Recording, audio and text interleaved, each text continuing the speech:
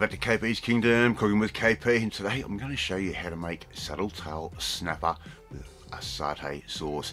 And I'm making the satay sauce right there. You'll need to go back and have a look at how to make this satay sauce up. It's very quick, very simple, very easy, and it's a lot of fun and really tasty.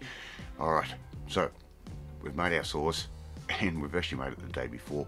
We're just going to cut out a little bit of the bloodline there that might be in the actual snapper fillet itself, and make sure you're using a really good sharp knife. Obviously my knife needs a little bit more sharpening, and make these just nice little portions. Don't have them too large. We want them to fit on a plate nicely, and we want the presentation and our guests or ourselves to be able to eat that quite easily.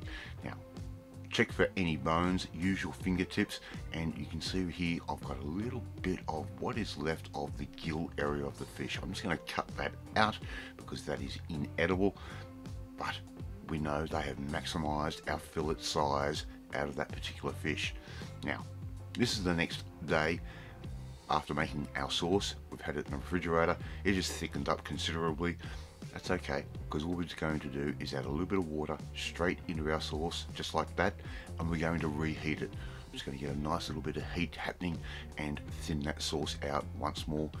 Now, this has got a lot of coconut powder in it. It's also got peanuts in it and other herbs and everything else, but you'll need to go back once again, as I said, and have a look how to make it. Right, we've got a fry pan. I'm adding in a nice little knob of butter, a tiny bit of oil. I'm just using a vegetable oil there. Melt half that butter down, set that aside.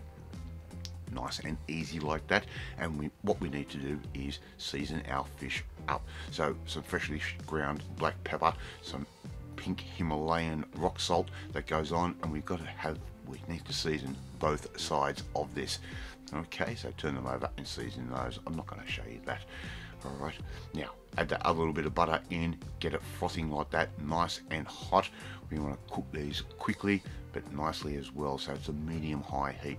Place your pieces of snapper straight into that beautiful butter and that little bit of oil there. The oil's going to stop that butter from burning too much. Put those straight in like that. Get a firm grip on your fish, otherwise it will drop. Okay, so we're going to cook those off until they start to go opaque. I'm going to add in a little bit of dried dill. Yeah, dried dill is fine. The fresh dill can be a little bit strong. We just want a light little flavour of that dill. So once those sides start to go opaque, we can take the spatula there, or our flipper, and flip our fish pieces over, and we only need to cook those for about a minute and set those aside. Here I've got some brown rice. I'm pushing that into a ramekin, and this is how I make my little rice stacks. Now put your plate over the top, give it a flip, give it a tap like you're playing the bongo drums, like that, and that's going to loosen the rice. Lift that ramekin off and look at that. We've got a beautiful little brown rice stack to go with our fish. Get your beautiful satay sauce that you have reheated. Very, very simple, very easy, this recipe. And this video is quite quick, but if you're going to make the sauce and the fish from scratch, allow yourself a little bit of time. The sauce does take a little bit of time there. Put down some of your sauce and then add your fish straight on top, just like that. How good does that look? Is that looking restaurant quality or what? Right, simply just garnish that with a little bit of fresh coriander, a little bit of fresh chili. And it's going to add another layer of flavour once again. And there you have it, KP's Saddletail snapper in a satay sauce. I hope you really enjoyed watching this one. Alright, thank you so much for watching this video. I really do appreciate it.